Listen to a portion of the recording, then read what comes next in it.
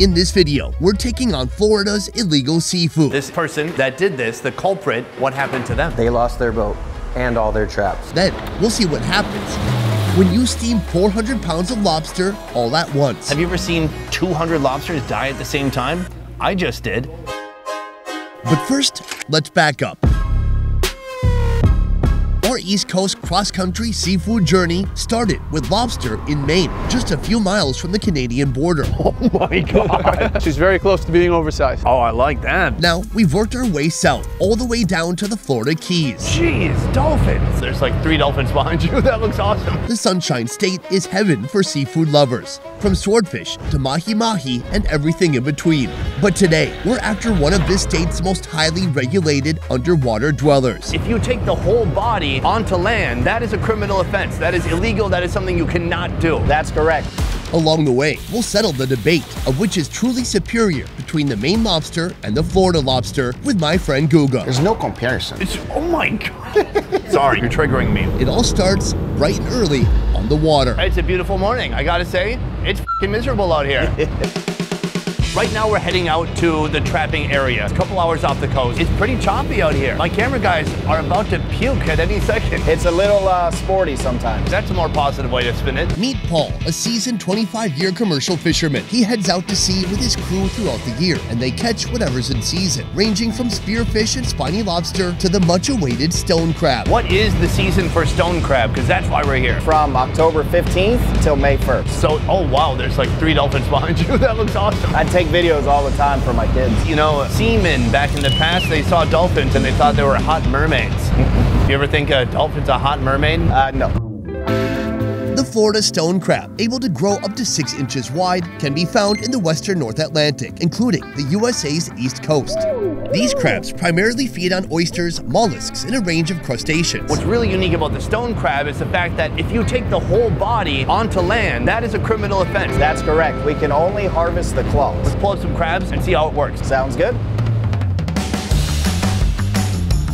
Regulations have been implemented to safeguard the stone crab population, ensuring that this valuable marine life can continue sustainably for future generations. First trap is up. He pops it open. Let's see what's inside. It looks pretty good. All right, 3 crabs. Those crabs go in the bin here. There you go. Oh, this one only has 1 claw. Either somebody harvested him or he lost it in a fight with another crab. And we measure them. They have to be 2 7/8 inches long. Or more? Or more, yeah. Okay. And then you're going to crack them right here. Wow. And then we release the crab alive back to the wild. As long as they're big enough, the males, we take all the claws. Yes. For females, it's highly illegal to remove their claws if they're bearing eggs. The females have a wider piece right here compared to a male. When resetting the traps back into the ocean, an enticing bait is essential. But instead of oysters or crustaceans, they opt for an unconventional choice.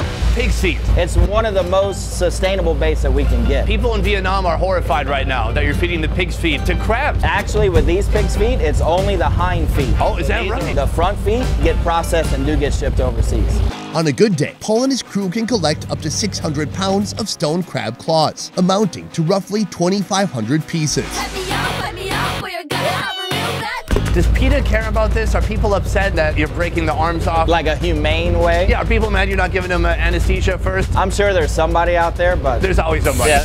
Like many crustaceans, stone crabs have a remarkable ability to regenerate their claws. This regrowth can take anywhere from 1 to 3 years. I think we're in luck. Oh my God, that's huge! To once again reach a legally harvestable size. Like this big! However, this regeneration is only possible if the claws are removed correctly. Okay, let me do this. A flawed removal can fatally wound the crab, causing it to bleed to death. I know you're mad, but soon you're gonna be mad and also not have arms. Measure him first. Oh. I almost broke the law. Because I don't think he makes it. Oh my God, no? No. First of all, let's check if it's a boy or a girl. This is a boy. We're gonna measure that one. If it touches, it's legal. These are both legal. Those are both legal to take. And then I just twist? Twist down and If I do it wrong, am I gonna rip it in half? You could, yeah. Oh! You did it. I got it, I'm sorry. Got it? There Good? you go. You look ridiculous. At least he can go back and reproduce. That'll be for the next generation of crabs. Now, but here's the thing. If I was a lady crab, I'm not gonna reproduce with a dude with no claws. He's gonna have to work a little harder at it. Throw him right into the water. There you go. It's quite common for a crab to lose and regenerate a claw or two throughout its lifetime, yet this loss can significantly impact a crab's odds of survival. According to the Florida Fish and Wildlife Conservation Commission, a crab with 2 claws removed had a 46 to 82% mortality rate, while a crab with its claws intact only had a 12% likelihood of dying. No doubt this is a challenging job. You gotta get up early, you come out here in the swells and the waves, it's choppy. My camera guy threw up already, here's some footage of that. This is probably the most expensive seafood you can find in Florida. Why is it so expensive? It's a lot of work to get out here. You gotta see, we gotta battle the elements, long hours, the gear's expensive. It's a labor of love to have to come out here to do it. Back in the 1890s, these stone crabs were considered merely incidental bycatch in traps meant for spiny lobsters. But by the late 20th century, the stone crab fishery had evolved into one of Florida's most lucrative industries, valued at $30 million. Ahoy! From the docks, we're headed to a seafood processing facility where we'll soon see 400 pounds of live Florida lobster get steamed all at once. Are they alive when they go in? Yeah, but not for long. I'll be coming up hot for a minute. Everybody know the drop when I'm in it. This place is crucial to the journey of the stone crab claws, going from sea to plate. Jason? Hi, Sonny. This place is amazing. You ever get a Make-A-Wish kid coming through here? No, we have not. They are not making good choices. I think they're not all there. The moment the boat docks, the stone crab claws are weighed and whisked away to here. Have you ever heard of somebody bringing a whole crab body onto land and getting in trouble for that? I certainly have. What happened? At BSC Fisheries, they have their stone crab claws sorted into 4 distinct sizes, then sent off to a giant steamer. If you get caught doing that, you can lose your boat, you can lose your licenses, you can lose all your traps. And were they ever allowed to go fish again? And once that happens, you usually receive a lifetime ban. And then where do you move? Because here's the thing, in the USA, once you're a convict or a criminal, you move to Florida. Unfortunately, if you make that mistake, If you're already in Florida and you become a criminal, where the hell do you go? I guess you gotta find a new home. Arizona. There you go. Yeah. The entire process is designed to be swift, ensuring the meat doesn't spoil. Once steamed, the claws are rapidly transferred to another container where they're buried in ice to halt the cooking process. In a week, how many pounds of just crab claws do you think you have coming through here? 15 to 20,000 pounds. But before they're sent out to local restaurants and wholesalers across Florida, they must be sorted by grade. Let's go through this size category. The smallest is Medium. We don't have a small. No small. It's like movie theater popcorn. Correct. And we have large, then we have jumbo and colossal. Something like this in a restaurant. Any idea how much that would cost? Anywhere from the range of about $65 up to $90, depending on the place. That is mind blowing. You better bring your checkbook. Yeah, no kidding. You will not be disappointed though. Fortunately, our next stop features a deal not to be missed, an all-you-can-eat stone crab claw feast for $120. And the best part, my friend Guga will be there to share in the experience. Thanks for having me, Sonny. But before that, I'm setting out to sample another seafood delight that Florida is famous for. You guys also specialize in other types of seafood. I'm very interested in the spiny lobster because we started this journey in Maine with the Maine lobster. It was big, beautiful, red. It has claws. Spiny lobsters rank as the second biggest commercial fishery in Florida, and they're protected by law in the USA to help maintain their population. I need to also try the spiny lobster and judge for myself which I think is the superior lobster. You'll be the judge of that. Would it be okay to steam like 400 pounds worth? I think we can make that happen. Similar to the stone crab claws, this vat of hundreds of spiny lobsters will soon face the same fate, plunging into brutal steamy temperatures, cooking their meat and transforming their shells into a bright orange hue. After a thorough steaming, they need to stop the cooking process, so they cold shock it in ice water. That's gonna stop the meat from cooking.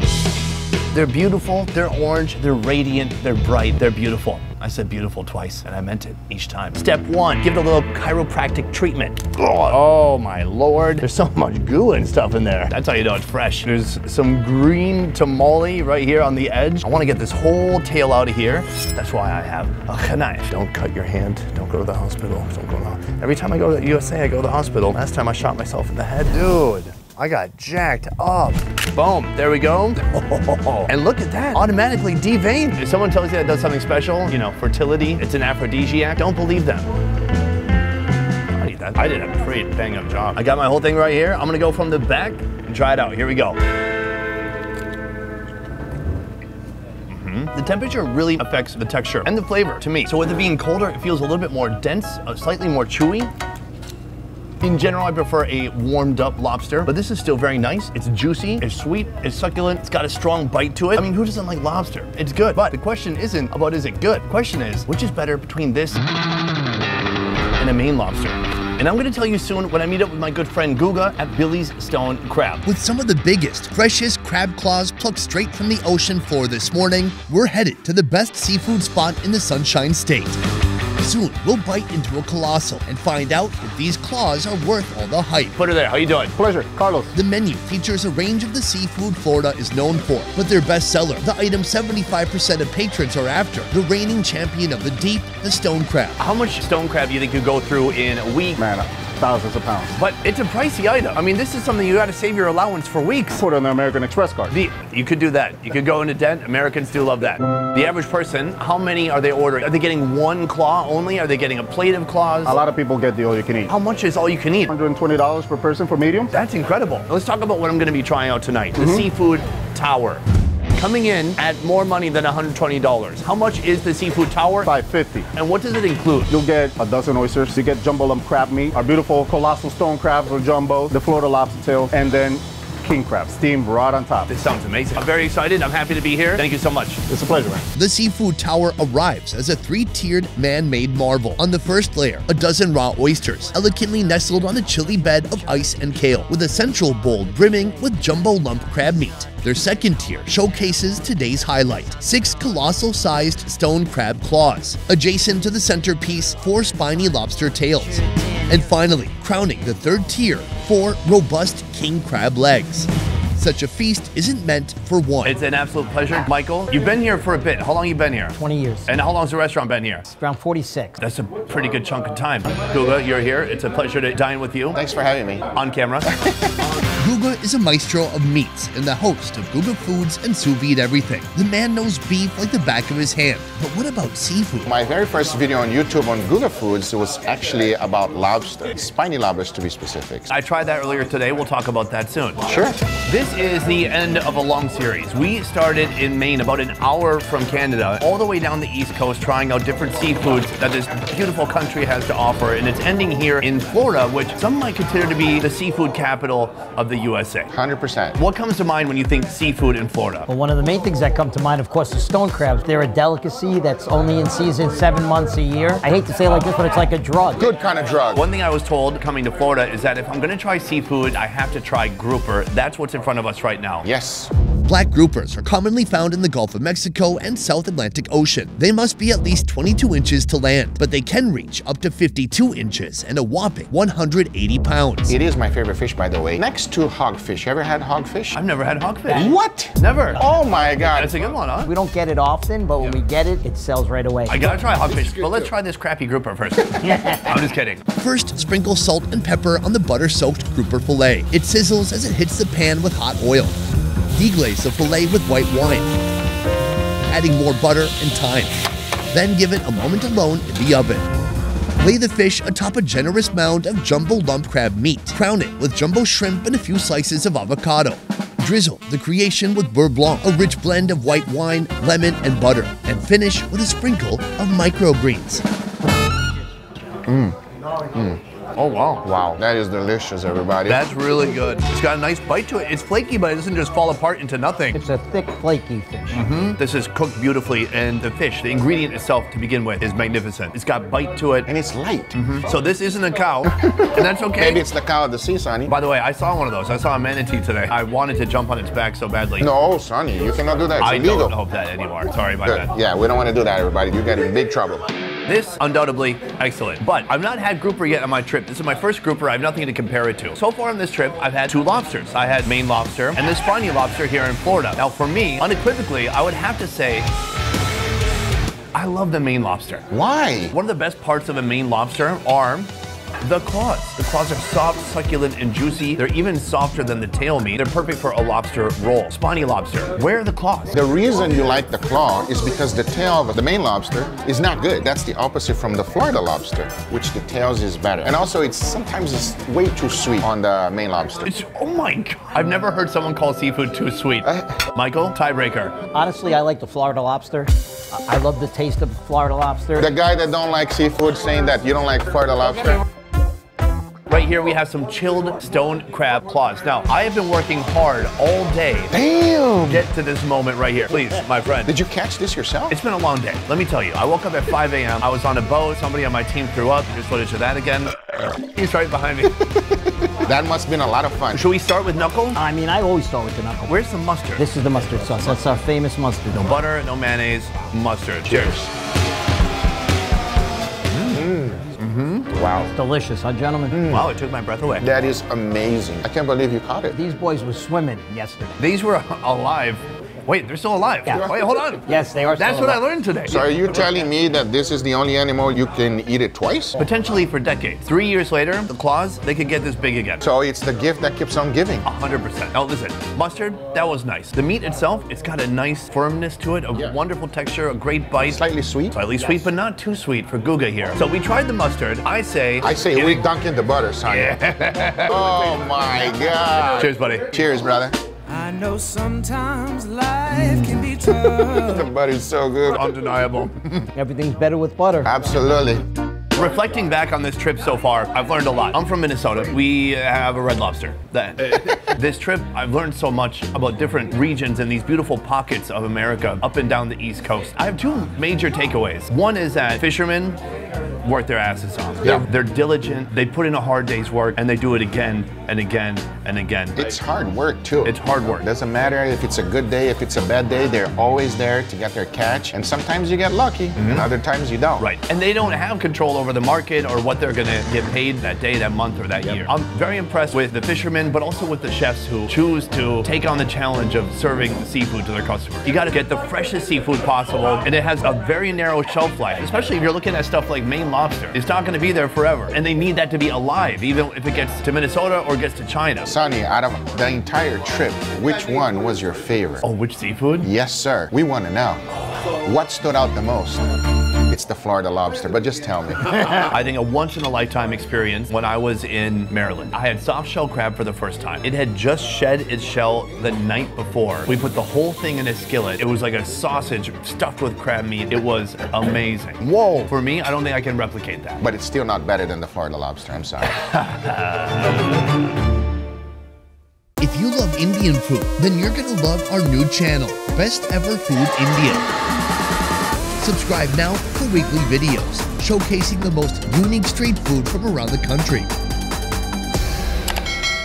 Do you have your knuckle? How do I get the knuckle out? Oh, there you go. You're trying to steal my knuckle, man. So sorry about that. Come on, man. Come on, man. And how many of these am I gonna need to fill me up? 2 of these give you about a pound in general. So that might be enough. You do a couple appetizers, you're gonna have a nice meal. I want this also for the appetizer though. So that means in 7 months, you have to catch enough crab for the whole year. Yes. Yeah, that's a yes or no question. I need to work on my open-ended questions. There's another Hollywood. Hollywood LA. I think this one's the best one though. It is. Less homeless people, that's for sure. Do they ever scream? They will shoot water at you. Oh, okay. Well, that's about all they got. Boom, guys, that is the end of video number 6 in the USA. The seafood tour is complete. We went all the way from basically Canada to basically almost Cuba. Pretty close. Huge thank you to Guga for coming and hanging out with me tonight for this meal. It was a pleasure. Thanks for having me, brother. You can find Guga at Guga Foods, at Guga, and at Sous Vide Everything. 3 different channels. There's so much stuff, so much food, so much entertainment for you to see with my man Guga. Go check it out. Thank you, Sonny. Otherwise, guys, that is it for this one. Thank you so much for watching. I will see you next time. Peace. All right, should we go outside? We can jump off the pier I think here. so. We're Let's like go. on the ocean Let's right eat now. some Let's more go catch lobster. some Yes, on the ocean Florida floor. lobster to be specific. No, it's okay to be Nah, different. you're Yeah, wrong. no, you're right.